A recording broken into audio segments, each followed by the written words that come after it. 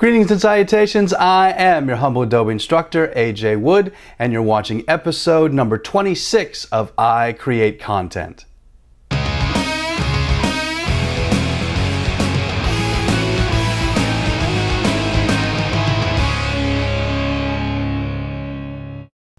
Hey everyone, it's Wednesday. Appreciate you tuning in today. If you caught Monday's episode, we were looking at Lightroom, specifically how to create smart collections inside the library module.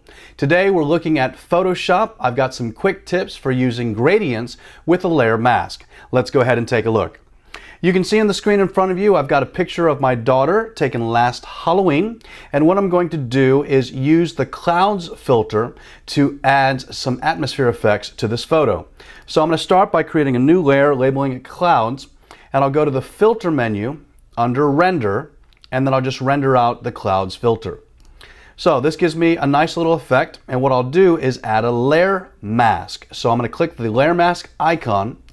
And remember, white reveals the layer and black conceals it. So I'm going to pick the gradient tool so I can fade those clouds in and out. Let's take a look. You can see here, I'll just grab the gradient tool, it's G for gradient, and as I drag from the top of the image down towards the bottom, this will actually fade the clouds out in the photo.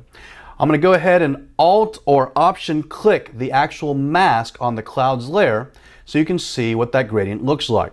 Now I want you to see, if I drag from left to right, this creates a new gradient, and this is what it looks like in the image.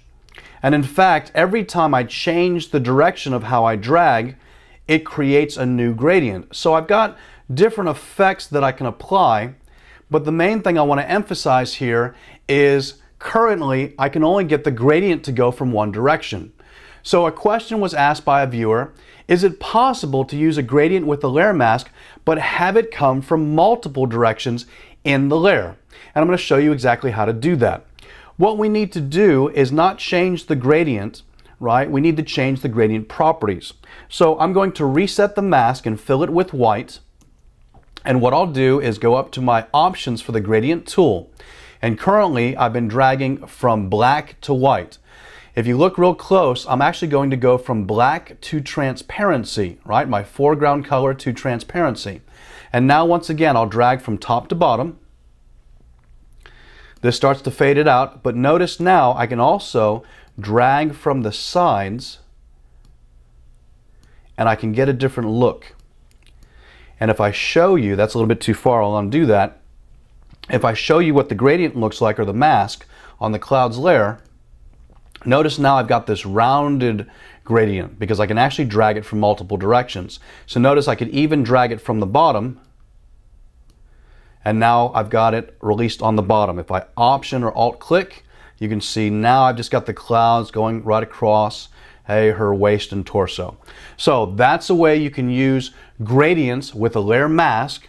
Remember to just do foreground color, in this case black, to transparency, and now you can drag the gradient from multiple directions. So my name's AJ Wood. If you liked the video, please give me a thumbs up. Always appreciate it when you subscribe to this YouTube channel. Remember, you can leave me questions. You can request your video responses on Facebook, on Twitter, on Google+.